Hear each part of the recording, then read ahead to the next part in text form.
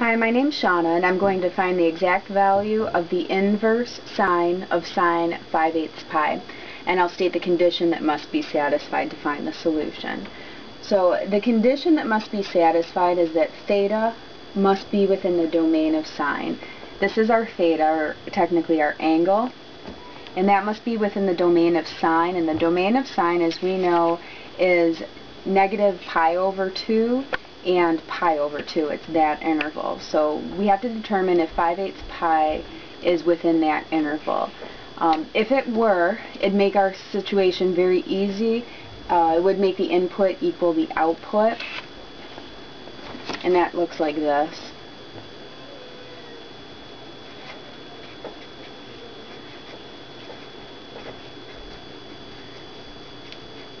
The input equals the output. And so basically, if this were within our interval, we could just say that the inverse of sine would equal the 5 pi over 8.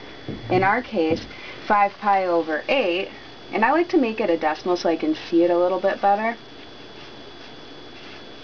5 pi over 8. And if you just kind of ignore the pi for a minute and just look at it as the fraction, the 5 pi over 8 is actually 0.625.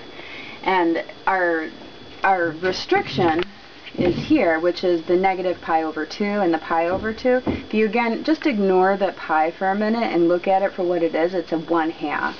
And so we know that 1/2 is equal to 0.5.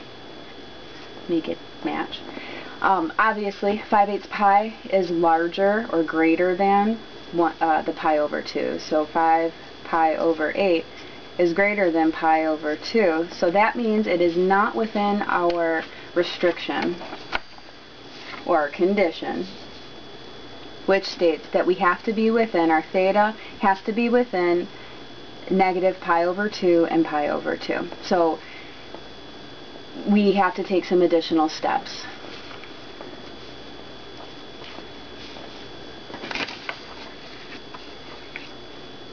Okay, so the first thing I'm going to do is I'm going to map the angle that we have, the 5/8 pi. I'm going to map that onto our unit circle, and so I like to make it a degree so that I can see it better. So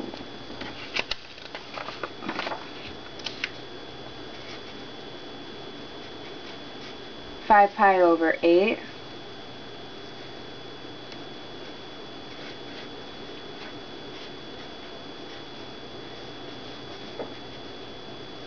equals 112.5 degrees.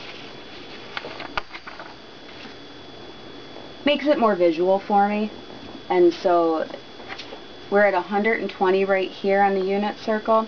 Our angle is going to be at 112.5.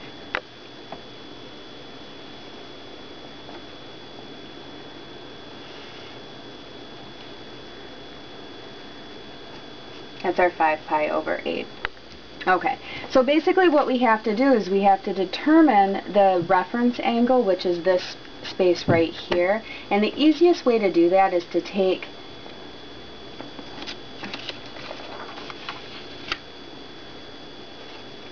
a whole 8 pi and subtract our 5 pi over 8, which leaves us with 3 pi over 8. Okay, so we know that this reference angle is actually going to be 3 pi over 8. Now the next thing we need to look at is we need to be within our restriction, so we're going to move this angle so that it's within the correct quadrant based on our restriction. So looking at our quadrants, we have quadrant 1, 2, 3, and 4. We are required to be within quadrant 1 and 4. These are these two quadrants here, because it's the pi over 2 and the negative pi over 2 restriction. In our case, 5 pi over 8 is in quadrant 2. And so we know based on previous experience that all students take calculus. Sine is positive in quadrant 2, so our reference angle, which is the 3 pi over 8, is going to be positive. Knowing that angle is going to be positive, that helps us to determine what quadrant we're going to end up in our final angle. And so we're going to put our final angle into quadrant 1 so that it's positive.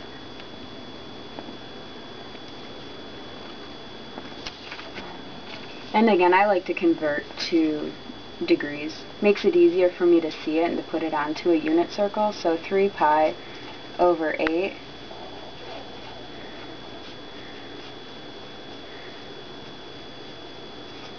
67.5 degrees.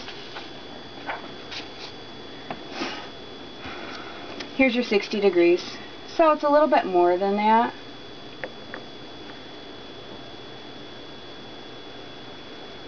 That's our new angle.